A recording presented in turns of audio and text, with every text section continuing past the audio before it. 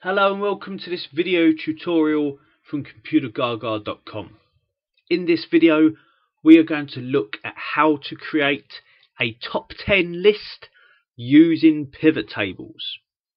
So on screen at the moment I have this interactive sales dashboard that has been created using a couple of pivot charts and then the interactive element provided by these two slicers. One for country, one for years. So when I click a country, such as Mexico or such as Canada, I can see both charts changing as they are controlled by these slicers. I can do a similar thing for years. Not sure if I'm going to get anything in 2014. I've got a little bit for years and country. Let me clear those two filters or two slicers. What I'm looking at adding though to this dashboard is the top 10 selling products. Now these two pivot charts at the moment, and indeed the top 10 products that we're going to create in this video, this has all been generated by this list of orders sheet, where I have loads of sales, loads of orders, and in the product name column, column F, I have, the products. I have 77 products. Now I can tell you that. And what I don't want is, on my dashboard, I don't want 77 products there. I have very limited space. So what I'm after is just the top 10 products for the country or for the year or both. Or whatever I'm asking for, really. Or somebody else is asking for. So let's begin by removing this shape I've put in there. So I'll just put this little shape, little placeholder, so that I knew that's where that was going. I'm going to delete that. And what I'll do is I'll go to my list of orders sheet, click inside that table, and I'm going to insert a pivot table. I'll put this on a existing worksheet from the same data source that the others are using, and I'll specify the location as my dashboard sheet, and probably that cell there. What is that? B18. We can always move this stuff around after. It's not do or die decisions at this point. If I click OK though, that will create this pivot table in the area that I was hoping for and I have left vacant for. In the pivot table itself, on the field list on the right, I'm going to specify product name. I'm going to put that in the rows area. It lists all 77 products. And then total sales value, so that it sums that figure, that value, for all 77 products currently in alphabetical order.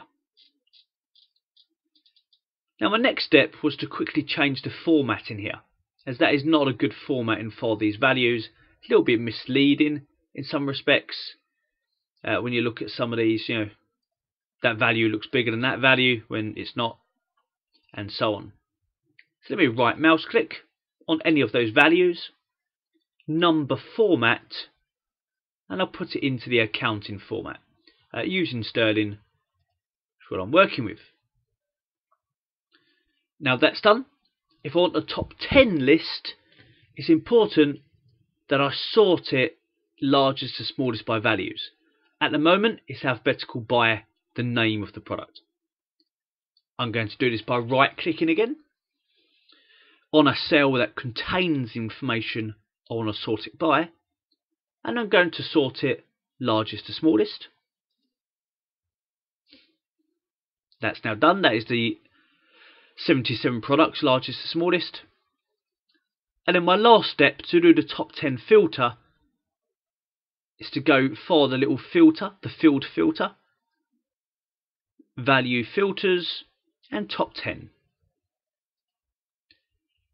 In here you have the opportunity to say, top 15, top 5. We can also change items to percent, top 5%, top 10%. I'm after the top 10 items, so I'm happy with the defaults here, and I'll click OK. And now I have my list, which I'm interested in to resize a little bit, because at the moment these are the top 10 products of all years, all countries. I kind of know that if I go into a specific country, there are products with bigger names than the ones mentioned at the moment. So I'm widening the column a little bit to accommodate for those potential names. Not worrying about being too accurate right now. Maybe that looks a bit silly at the moment. If I was doing this properly, I would, give a little bit more attention. But that will do for this quick video, this quick purpose for now.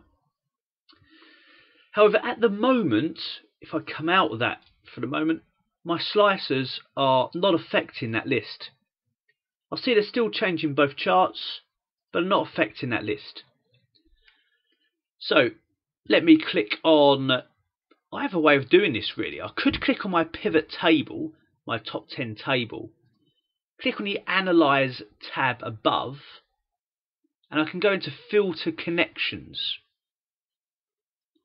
That will show me what slicers are connected to this pivot table, and neither of them are. I'm going to check both of them.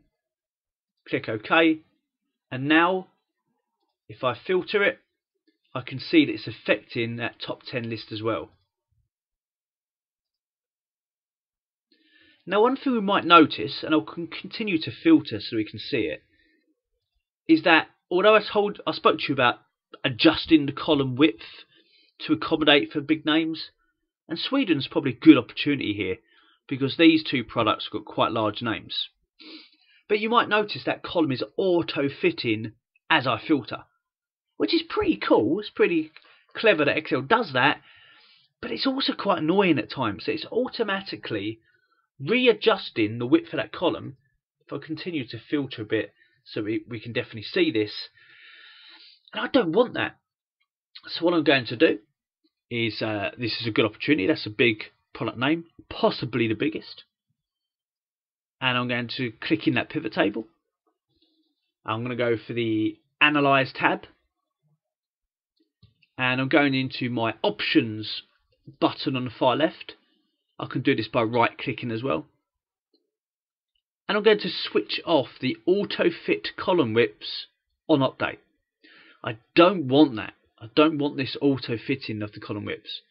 I'm going to click OK. And now when I filter, no auto fitting has been done, which is fantastic. That's what I want, and I'll have my top 10 pivot table list. I hope you found this video useful. Please give it a thumbs up if you do, and please check out some of our other videos, some of our other tutorials on our YouTube channel or at Computergaga.com.